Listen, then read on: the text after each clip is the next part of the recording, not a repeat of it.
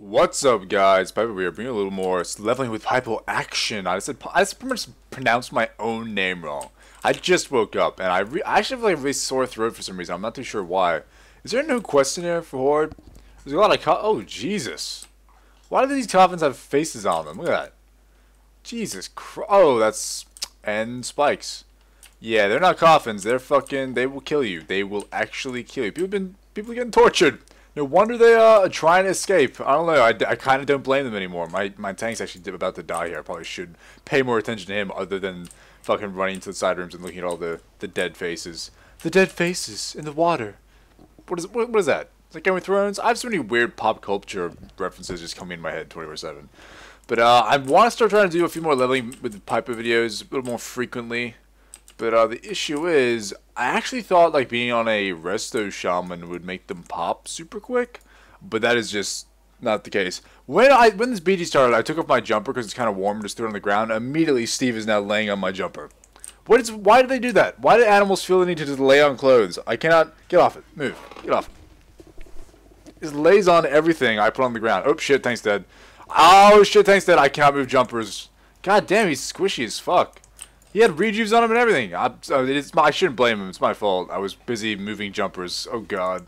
Oh god, Mr. Tank.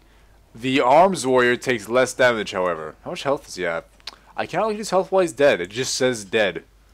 You are dead, good sir. Mustn't have BOAs. Yeah, he doesn't have BOAs.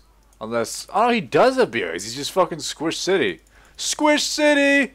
Rezzing right now. Sorry, Tank. Sorry, Mr. Tank. Although monk tanks are extremely squishy unless they know how to play, because they have to pop their cooldowns in like succession. I played a monk tank for a while, and I never ever had problems with health. Like you can keep yourself alive in a monk tank.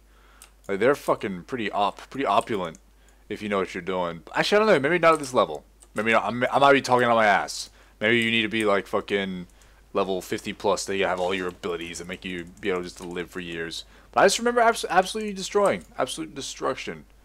He doesn't have too much health. I don't know. It's my fault. My fault. I shouldn't be trying to shift the blame. Can't start DPS as well with some wraths. But recently I've just been kind of looking for another game to play. I've just finished playing Amnesia. Steve, of course, because I started recording a video, has just started crying again. I don't understand why he does that. So I've recently just finished playing Amnesia, and I'm looking for another game to play. And I need your guys' suggestions because I really don't know. I was gonna play a game called Among the Sleep, which it's a game that it like features you playing as a 2-year-old, which immediately caught my attention because of how different it is from anything I've ever seen.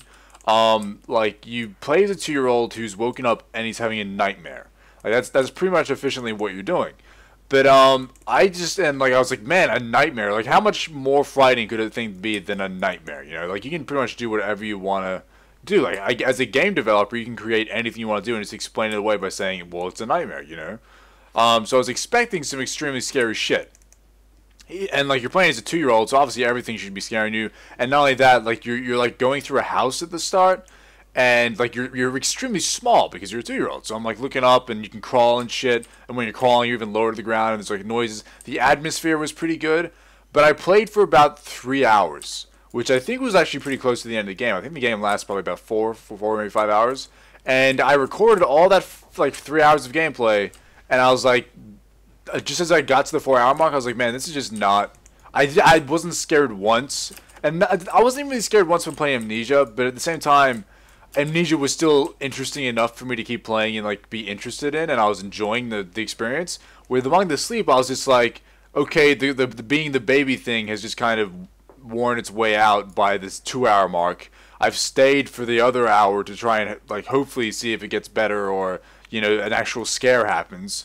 But at no point was there like a scare. Like the only scare in the game was like me coming out of like this swamp village thing that's like you're in a dream world and you come out of a house and there's like a lake person, like a lady that lives in the lake and she's got giant hair and she's walking away from you.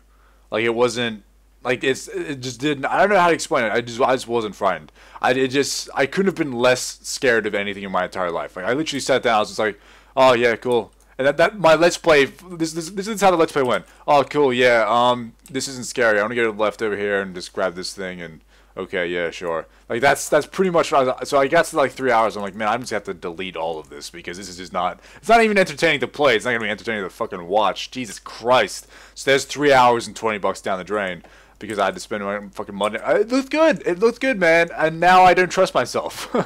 Like I usually don't buy anything. So when I buy a game, I research the fuck out of it, and it looked so good and unique that I was like, man, this is something I've never heard of. It'll be interesting. It was, yeah, I'd give that game like a 6 out of 10. Like it was just not, it was not very number one, it wasn't scary in any fucking way or at all. Like not even remotely scary. And then it was like just boring. Like you making your way through a dream world, all it is you collecting certain items and then going back to like where you are, going and collecting an item, going back to where you were, and it's just like, man, this is just not. It's not fun. Like there's zero game mechanics to keep you interested, which is fine for a scary game if you're being scared, the atmosphere is great, or there's some really good writing. Where this game seems to not have any of that. So yeah, I need something else to play. It doesn't have to be a scary game, by the way. I usually like scary games and those kind of experiences. Like, I really liked Amnesia. I liked Daylight. Outlast was fucking fantastic. Stuff like that, I really enjoy. But I'm a fan of everything. I'm a fan of pretty much anything and everything. So if you guys have a game that you want me to do a Let's Play of, or a game that you think would be good for a Let's Play, like it's hard for your...